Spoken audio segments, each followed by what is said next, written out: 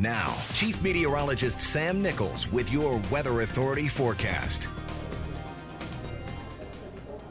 We're here at Academy, and we have been talking about what an epic turnout we have already had for our Midland Radio Programming Event 2.0. Absolutely. And unbelievable. And we're about 30 deep in the line, but don't let that scare you off. What you need to be more concerned is a severe weather event and not being able to get the alerts. Absolutely. And this, of course, is the famous 100, and that is the standard, the gold standard in alert receiving ability. And Mike, one of the things that I told you earlier, I had a Facebook question from one of our viewers that said, Sam, what about people that are deaf and they are hearing impaired? And he said, Sam, I'm hearing impaired. Is there a way I can get a weather radio and set up for me because I'm hearing impaired? Absolutely. We make a strobe light. It's a red strobe light that plugs in the back of the radio. You can buy it on our website, and it goes off and it strobes very bright when you have an alert. So if you're hearing impaired, we've got the strobe light, and that works great. And it's a very loud radio for, people that aren't hearing impaired. It's quite loud. Well, and that's one of the things that's real important at 2 in the morning. And I'm the first to admit, we want to be your weather authority, that's for sure.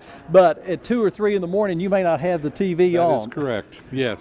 And you better have 2 methods of receiving your weather alerts, and one of them needs to be your Midland radio. And we'll be here till 7 o'clock. If you have any questions about receiving severe weather alerts, come and see Mike. He's got all the answers, believe me, and we will program your radio, get you set up. Definitely. And it is some great security. Very good security. Like you said, early in the morning, you want to be woke up, and this will do it. This will definitely do it. And there have been so many instances this year. It's just been an extraordinarily scary spring. It's been a crazy year.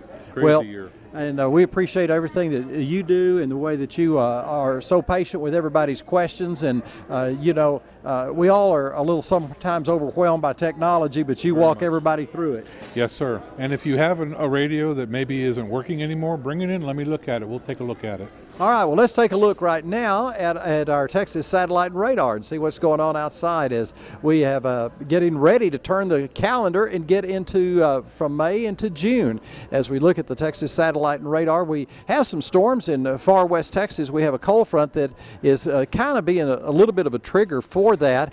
As you can see, some showers and thunderstorms are firing up around that cold front that is to our south, and as that is kind of the focal point, some of those are fairly strong. We have in fact a tornado watch way down in far west Texas, down by the Big Bend.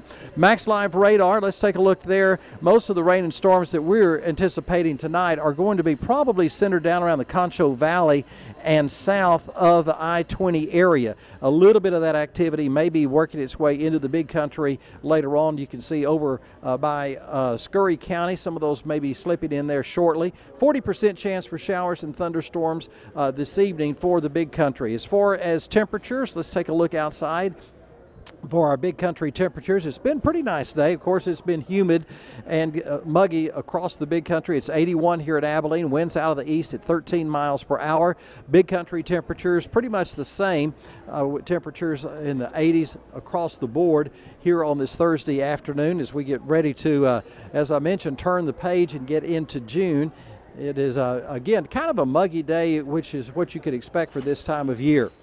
As we get ready for the future cast, rain and thunderstorms are going to be in our forecast for the next several days with a series of upper-level disturbances rotating through the area. We're not expecting organized severe weather, but some isolated storms are possible for the big country for the next few days. As far as a convective outlook for tonight, there's going to be a slight risk from, say, Robert Lee and a sliver of Runnels County back to the southwest, and then a marginal risk from, say, Goldthwaite to Brownwood to Abilene up to Kent County, and that is in that marginal risk area in the darker green, and then the light green is just a general thunderstorms. My forecast for tonight for Abilene and the Big Country, mostly cloudy with a 40% chance for rain and storms. Tomorrow partly sunny and 82, and again that 40% chance for rain and storms.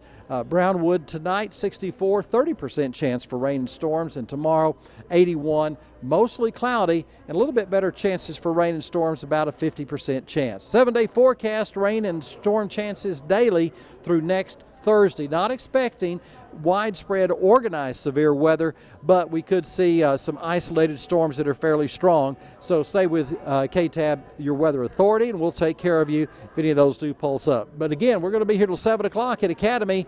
Come by, get your Midland radio, and we will program that weather radio and get you fixed up as we prepare for the summer season for severe weather. Stacy, it's been a wild and crazy time already, but we've got plenty of radios, and we'll get folks fixed up if they come see us. All right, thank you, Sam. Looks like a lot of fun out there. Again, they'll be there till 7 tonight. Well, in a story KTAB brought you on Wednesday, the state of Texas